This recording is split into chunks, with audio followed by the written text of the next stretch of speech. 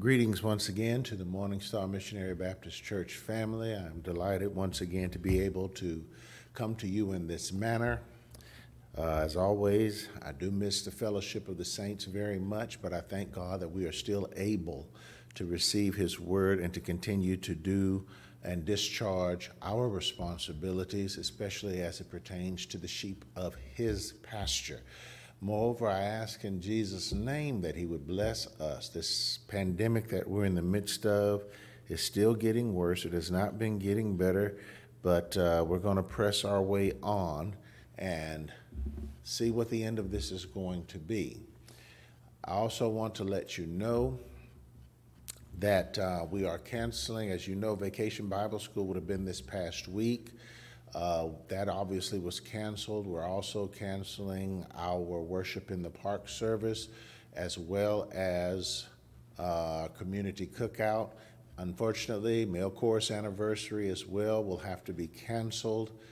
We just cannot run the risk of trying to get together right now with numbers continuing to increase here in the state of North Carolina. If you pay attention to the news, you see one state, my home state of Texas, is already talking about going back to phase one, telling people to stay home. And if we're not careful, North Carolina might end up back in phase one as well. And while we don't want to do that for the sake of the health of the people of this state, we may have to do that. So pray for our governor, pray for our mayors, pray for our president, pray for everyone, because this is serious what we're going through. And we need to be careful. The loss of life is too great, especially when one of those lives is in your family and you know it could have been prevented. So bless us to do our part, Lord, and bless everyone. Bless everyone and keep us safe. That is our prayer. Amen. This morning, I want to direct your attention to the book of James, the 4th chapter in the book of James. While you are turning there, please remember loved ones in prayer. We thank God Deacon Kelly is at home. Praise the Lord for that. Yeah, I'm so happy to hear that news. And then continue to pray for all our deacons and deaconess, all the known sick of this church family. Everybody needs prayer, y'all. So pray for everyone. Call and check on people, please. Don't let one person and put that responsibility on just one person. Call and check on folk and make sure that everyone's doing well, that everyone's doing okay. If you run into a problem, please let myself know, let our chairman of the deacon board know if there is a problem. And Morning Star can do what we can to try to alleviate those problems as God enables us to. Now then, let us bow our heads for opening word of prayer. Father in heaven, in the name of Jesus, we come to you to ask, God, that you would bless us right now. Bless me as I preach this message, bless the message, and then bless the hearers, Lord. Faith cometh by hearing, the Bible says, and hearing by the word of God. Let your Holy Spirit take charge. Show us your greatness. Show us that you are not bound. Show us, God, that you are able to be here and there at the very same time. Show us your awesomeness. Show us the power of your might. Show us your Holy Spirit and reveal to us, Lord God, the understanding of your word. Write it in our hearts and bless us, Lord God, to always remember it, that we might not sin against you. In Jesus' name we pray. Amen. James chapter 4. I only want to read one verse for your hearing today, and that is James chapter 4 and just verse number 8. Verse number 8. And reading from the King James Version of the Bible, this is what verse 8 says. Draw nigh to God, and he will draw nigh to you. Cleanse your hands, ye sinners, and purify your hearts, ye double-minded. Let me read that one more time. Draw nigh to God, and he will draw nigh to you. Cleanse your hands, ye sinners, and purify your hearts, ye double-minded. For a subject, I want to be preaching on our theme for this year, which is finding God. And I want to talk about finding God in your heart. Finding God in your heart. Jesus said something to the Pharisees when they demanded to know from him when the kingdom of God should come. He answered them saying this, "The kingdom of God does not come with your careful observation, nor will people say, 'Here it is,' or 'There it is,' because the kingdom of God is within you." That comes from Luke 17, verses 20 and 21. His answer to the Pharisees' question ought to bother us. Why should it bother us? What does he mean by saying the kingdom of God is within you? Most of us are looking for a physical manifestation that will be descending from the sky. After all, we recall it was Jesus that said, again in Luke 21, verse 27, and reading this from the NIV version, "At that time they will see the Son of Man coming in a cloud with power and great glory." But we forget another scripture that is key to seeing God, our Father. Jesus told us this in his Sermon on the Mount. And it is found in Matthew chapter 5 and verse number 8. And it says this, "Blessed are the pure in heart, for they shall see God." Blessed are the pure in heart, for they shall see God. Now, you need to know that the converse of this scripture is also true. This is the converse of that scripture. "Cursed are the unpure in heart, for they shall not see God." Sometimes to amplify the positive, we also have to see the negative. And the negative of that sounds so harsh to us that it ought to make us desire even more the positive of that. Again, "Blessed are the pure in heart, for they shall see God." The heart, my brothers and sisters, is key in all of this because we already know Proverbs chapter 4, verse 23 tells us, "Keep thy heart with all diligence, for out of it are the issues of life." Hence, my brothers and sisters, the need for every one of us to purify our hearts. The first thing I want to talk about out of this text is the first point that this text draws for us. It says in the text, "Draw nigh to God." So I want to talk about drawing nigh to God. Since Jesus departed this earth and returned to heaven to sit on the right hand of the Father, I think it's safe to say that mankind has been caught up in a downward spiral. This has nothing to do with his ability to keep us. It has everything to do with our own selfish desires. We've seen sin running rampant across this earth, but it has also affected the church, and in particular, it has affected his followers. Now, I'm talking about, yes, us, Christians. We have been affected by the sin that is running rampant across the face of this earth. Far too many are now trying to achieve holiness through our own ability.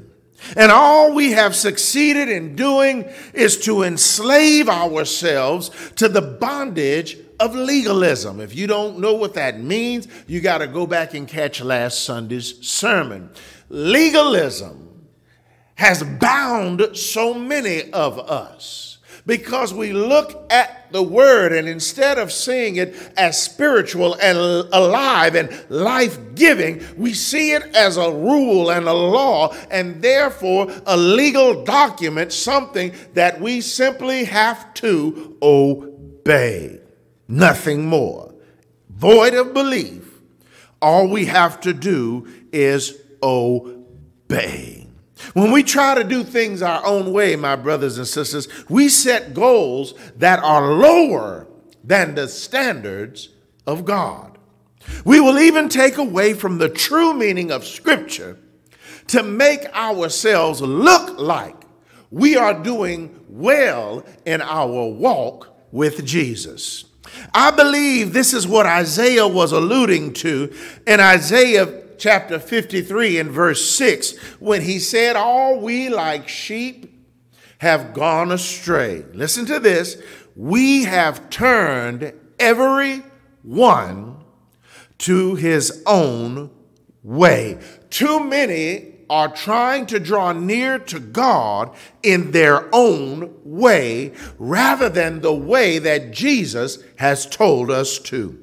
Many would rather follow man-made rules and man-made and man-written guidelines instead of following the word of God. We will stand and tout that I've got my Constitution and it says, but who wrote that Constitution? Is that in the Bible or did man write that Constitution? Well, we've got a policy here that says, who wrote that policy? Did man write that policy or did God write that policy? But Isaiah had somewhat to say even about that. Isaiah chapter 55 and verse number 8, he said it plainly to us, for my thoughts are not your thoughts, neither are your ways my ways, saith the Lord. Others have even tried to attain holiness by obeying the letter of the New Testament. Now, Pastor, what do you mean when you say that? Well, what I'm talking about is we look at the Bible as the legal document, and if we have not done what it said do not do, then we get a star, we get a pat on the back, we get a badge, we lift ourselves up because we say, you know what, I'm doing just fine. But how quickly do we forget what Jesus has taught us about the Bible, that having broken one is the same as having broken all of the commandments of the Bible. Many would rather follow those man-made rules because it's too hard to walk by the letter of the New Testament. And those that do have personally failed miserably. Doing this is no different, my brothers and sisters, than what the Jews were trying to do as Christianity began to spread. They tried it, albeit unsuccessfully, to receive salvation by keeping the letter of the law. They wanted the Old Testament law, and they said, if I keep this, then I attain salvation. But doing so is salvation apart from Christ. And besides that, the law is not able to keep you from sinning. The law instead proves us guilty of sin. No one can keep the letter of the law because the letter of the law proves us all to be transgressors. Even after Jesus gave us a new commandment here in the New Testament, that we ought to love one another. Look at the world today. Do we love one another? Look at the church today. Do we love one another? Look at our own family tree. Do we love one another? The answer to all of them has to be no. Because in order to answer yes, there cannot be a single person that you like less than another person. There cannot be a single person that you hate in any of those categories, and then you want to draw nigh unto God, we cannot have relationship with him if we're going to try to do things our own way. And doing our way is what messes us up to begin with. No, we have not obeyed even that commandment to love one another. But my brothers and sisters, you've got to catch this. God is not looking for an outward form of godliness. He wants an inward change of the heart. That's what God wants. He doesn't want us to walk around and on the outside we look holy. He wants the change to happen in our heart. It's like scripture which says, first make clean the inside of the cup. Then the outside will truly be clean. To have a closer relationship with God, your heart must be pure. To draw near to him, your heart must be pure. Holiness, my brothers and sisters, is a work of God's grace and not a self-made restriction of the flesh. You can try your best all you want, but the flesh continually wars against the spirit that is in us.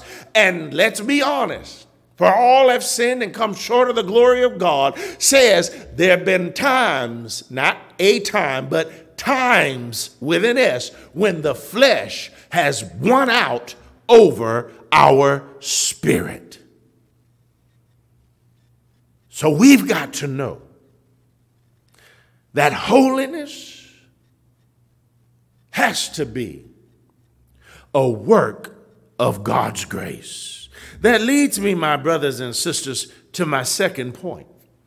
First, he said, draw nigh unto God. Second, he says, cleanse your hands. We could wash our hands all day long and never remove the stains of our sinful doings. We could sterilize, because we got sterilizer today, we could sterilize our hands all day long and still not be able to remove the stain of sin that is upon our hands. Now, one might wonder, Pastor, how do the hands relate to the defiling of the heart? Well, my brothers and sisters, consider this. Our hands are forever participating in our sinfulness. Yes, it is. Listen, does one steal without using their hands?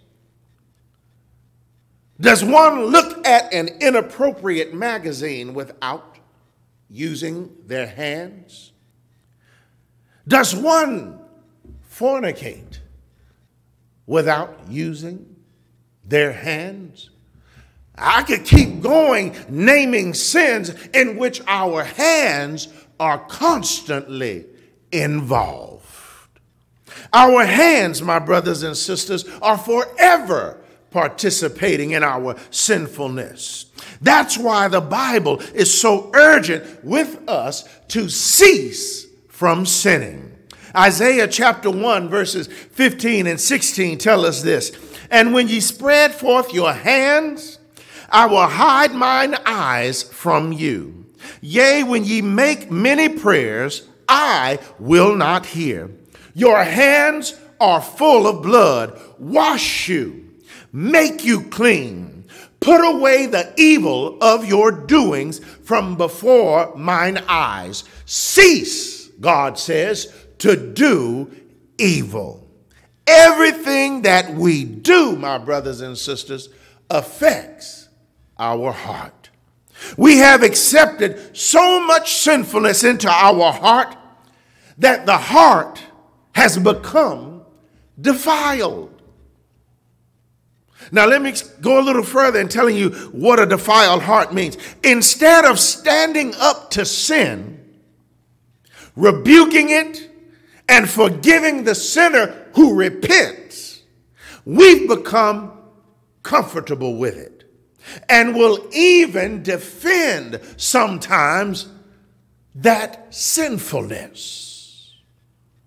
The world is trying to redefine Christianity and to teach worldly convictions which they think are better than the Word of God. You know how the world today, in this age, in this century, looks at the Word of God. It is old. It needs to be updated. It needs to be changed. What they're really saying is this: we need to bend God's rules to allow us to do what we want to do to achieve holiness.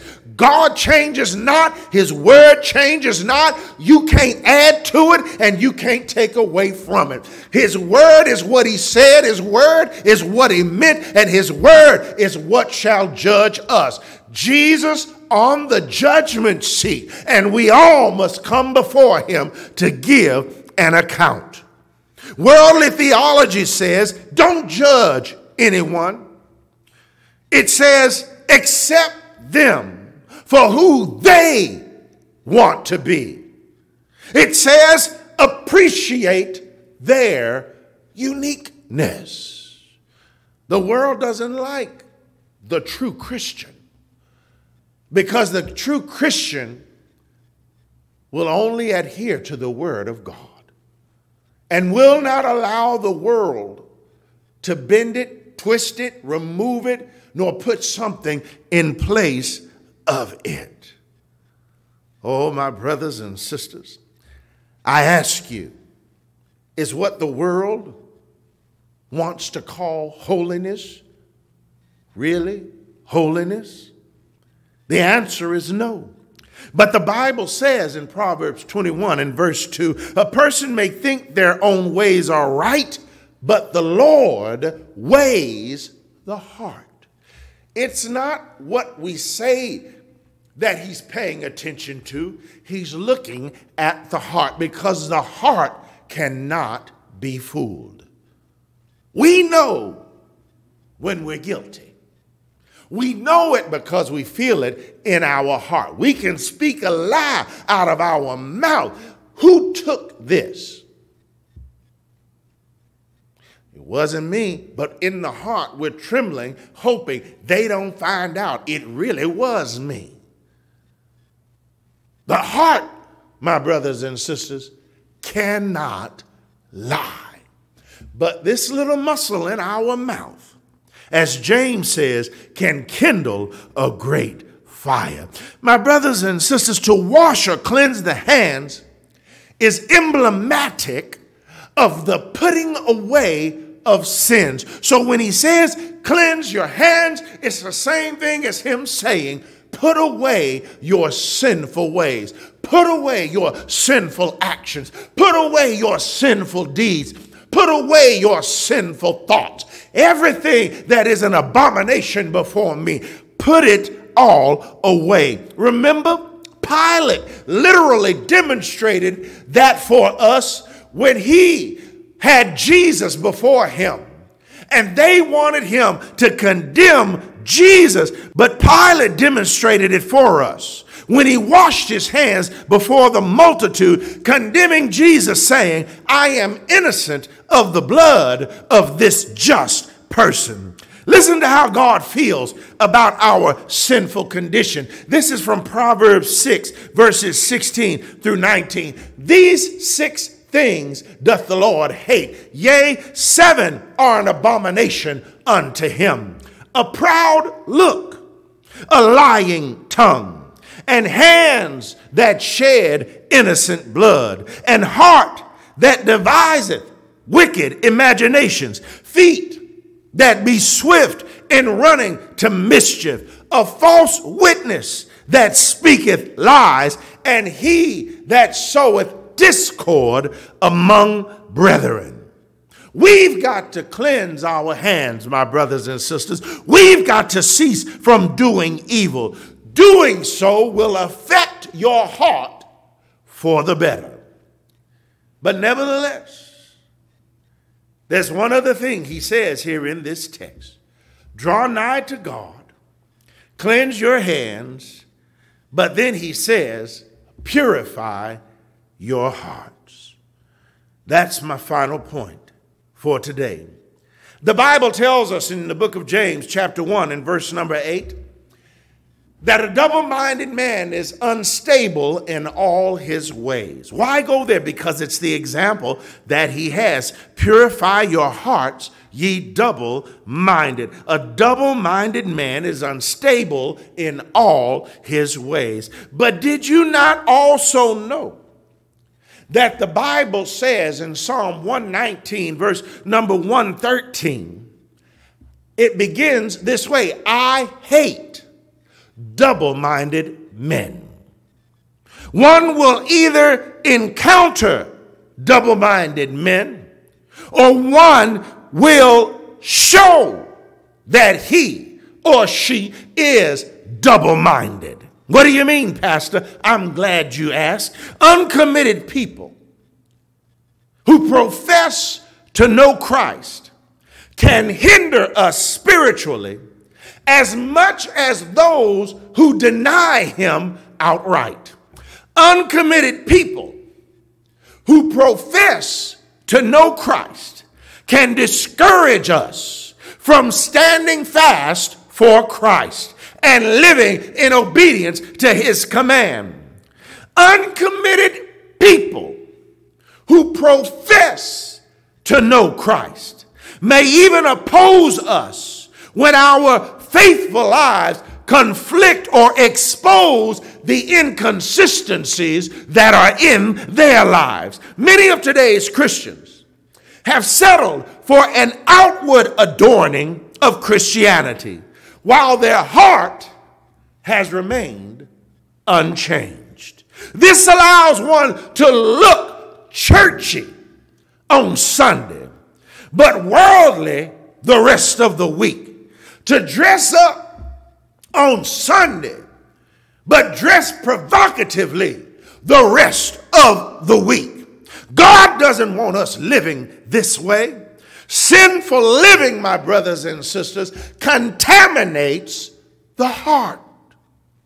Therefore, to purify our hearts, we must go through a purification process. And we learn from Malachi chapter 3 and verse 3 that he shall sit as a refiner and purifier, and he shall purify. A pure heart before God is just like pure gold. Pure gold, my brothers and sisters, is beautiful, yet it is also soft, it is tender, and it is pliable. But did you not know that to make gold pure, it must first be ground into a powder, and a substance called flux must be added to it? Then the ground up gold with the added flux is put into a furnace, and it is heated until it melts. The impurities that are in the gold will attach themselves to the flux, while the heavier gold sinks down to the bottom. Then, my brothers and sisters, once the separation has occurred, the impurities can be removed, and what remains is pure gold. I, my brothers and sisters, can hear him saying, our furnace are the trials and the tribulations that he allows into our lives. Our flux is the word of God, which draws the impurities of our heart out and makes them visible. To whisk it away is the blood of Jesus, which removes every sinful stain. But I also see something else there in the text. I saw it at the very beginning of this verse.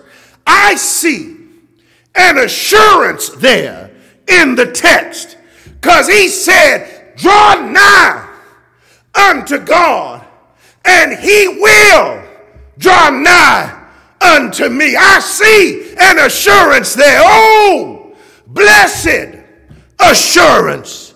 Jesus is mine. Oh, what a foretaste of glory divine. I am an heir. Say that again. I am an heir. One more time so you can understand it. I am an heir of his salvation. Why? I've been purchased by God, born of his spirit. Yes, and I've been washed in his blood. That's the purification process. I've got to go through the fire, although it ain't my desire. But this I know, that my moment of affliction will not exceed the eternal glory that I shall receive when at the judgment seat. Therefore, I must go through the fire, because this is my story. The question, my brothers and sisters, is what is yours? There may be someone here today listening to the sound of my voice, viewing this sermon online, and you know your heart is not right. Let me save you the trouble and tell you plainly, you can't get it right. But I know someone who can. How do I know? Because I gave him this heart a long time ago. Vile, defiled, rotten to the core. And ever since that day, he's been cleaning it up. I'm not yet what I ought to be, but I thank God I'm not what I used to be. Oh, for the joy that he has given me. Yes, I've been in the furnace. I've had trials. I've been through some tribulations. But one thing I know, his promise is true. Never will I leave you nor forsake you. And God has kept his promise. And if he did that for a wretch like me, he will do that for you. Let today be the day that you accept Christ as your Lord, as your Savior.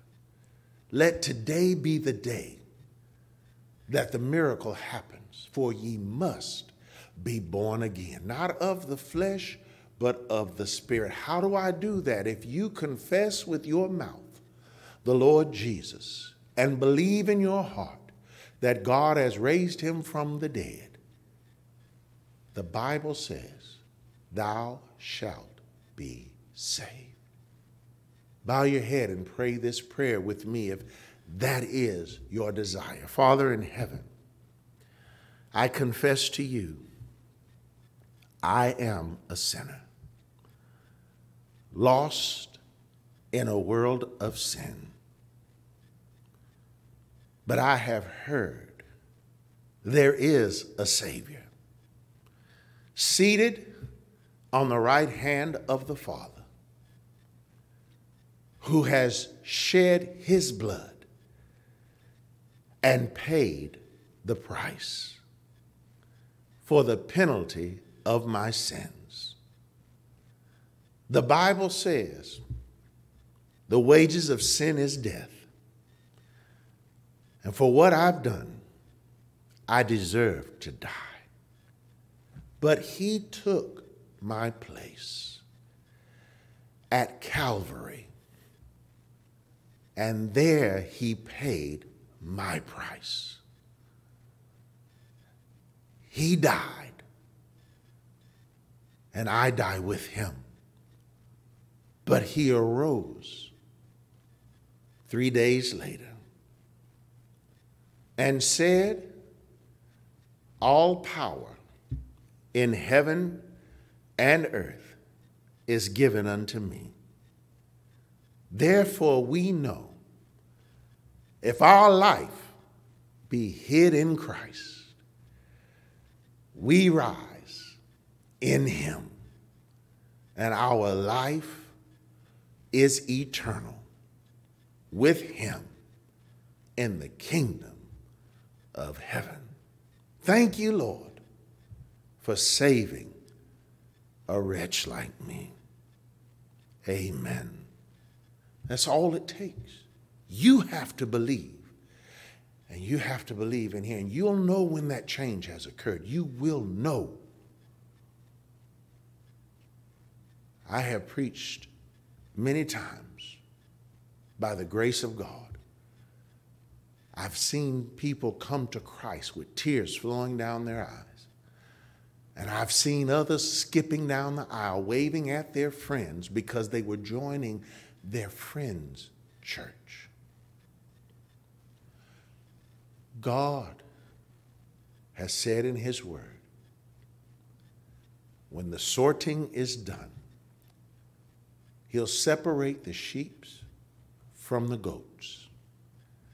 The sheep will go into the kingdom, but the goats will not be able to go.